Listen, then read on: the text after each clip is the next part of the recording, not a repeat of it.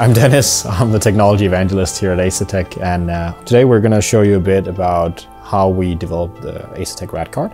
First of all, Alienware came to us with a problem of having a very small chassis with very limited airflow and also a lot of preheat in the system. At the same time, they wanted better GPU performance, both acoustically and thermally, which would lead to better performance, hopefully. And to tell you more about that, let's go and see our engineers. My name is Anders, and during a brainstorming session here at Asetek, I came up with the idea of a multi-pass heat exchanger for the PCIe card. My name is Lars, and I'm a mechanical engineer, and was helping Anders to build this. Actually, it was like handed over in the summer vacations. Can you look at this one with like stuck in the corner? The issue, can we place a pump upside down, or do we need to flip it? Yeah, the general perception is that you can really make a PCIe HEX capable of cooling one of the high-end graphics cards. Normally, we'll rather have it below because of the air, so it will not be stuck in the pump.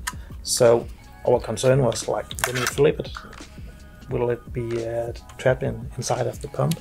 So just to get started and to validate the concept, flip it around, put it in a climate chamber, and you're just running and no issues. So then we started to follow this idea. The typical challenge with a PCIe HEX would be that you have a very long air path, and therefore you have a lot of air heating. So when you split it up into several passes, you would see that the hottest liquid meets the hottest air, because the air is heated up through the heat exchanger. And the coldest liquid, where the outlet is, meets the coldest air from the fan. So that's one of the reasons why this one has better performance than a traditional heat exchanger in a PCIe HEX setup.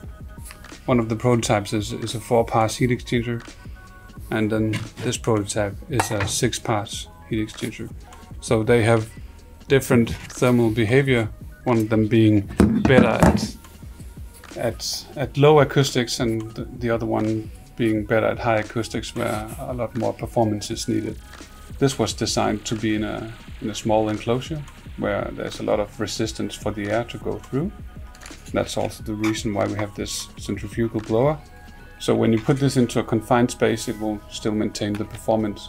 If you do an open benchmark test of these two systems, you would see that this one has a relatively small performance drop when you put it into a confined space or a small form factor chassis as compared to this one, but the performance drop will be significantly higher than with the PCIe HEX because of that, air restriction. It should be similar to a graphic card. So if like always we have this limited space. So if you take, for instance, this is an early prototype, with the tape and like you have a fan cage here for the blower, and to narrow it down, we need to embed the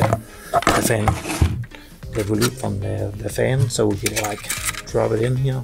Actually, we start with this some 3D printed, bad quality, you can see, but it was like to find out the concept. You can also see this one is a iteration. It's a better 3D printed part, but still with duct tape and so on, just to get some quick iteration. Sometimes you would need to challenge some of the standards.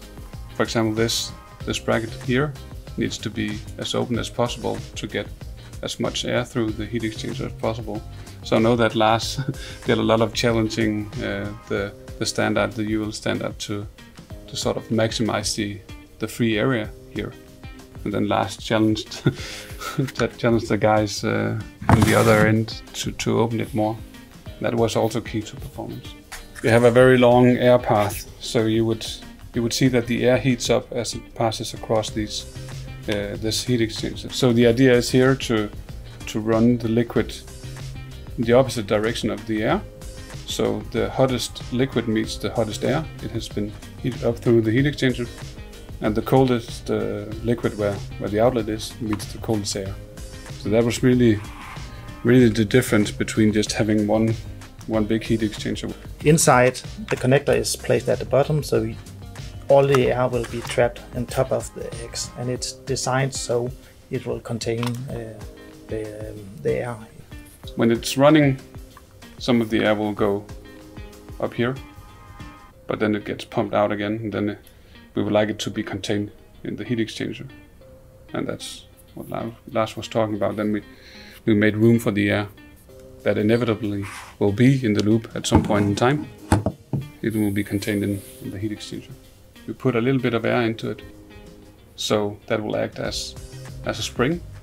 So the resulting pressure is less than if we just put in 100% of liquid, because the liquid is incompressible. Then the pressure buildup will be enormous. Yeah, 3 months. Yeah, I think 3 months, and it was just a concept.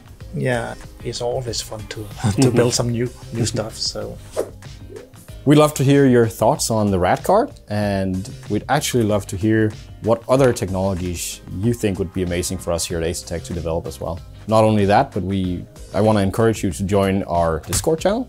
You'll find the link in the description below. Join us and let's talk about all the amazing tech and not least water cooling. So come join us.